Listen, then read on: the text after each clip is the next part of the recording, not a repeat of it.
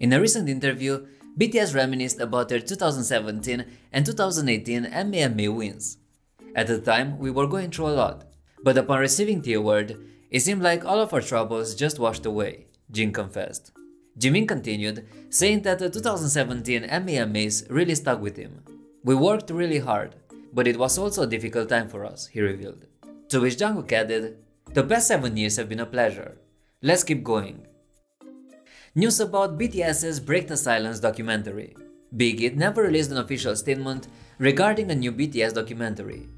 Aside from the title, BTS Break The Silence, no details have been released. It's probably because they want to keep it a surprise.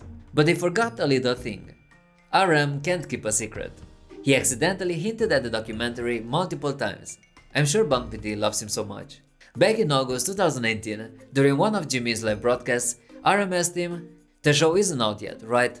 Jimin tried to save the situation and said, "I don't know what you're talking about."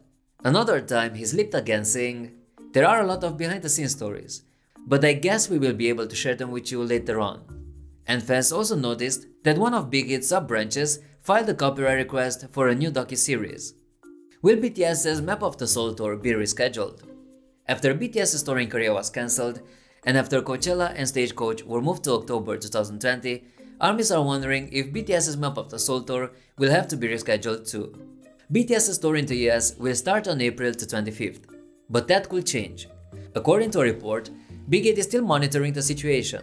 A BigHit official revealed that they don't know if BTS will move forward with their plans for the US tour, as they are still monitoring the situation before making a decision.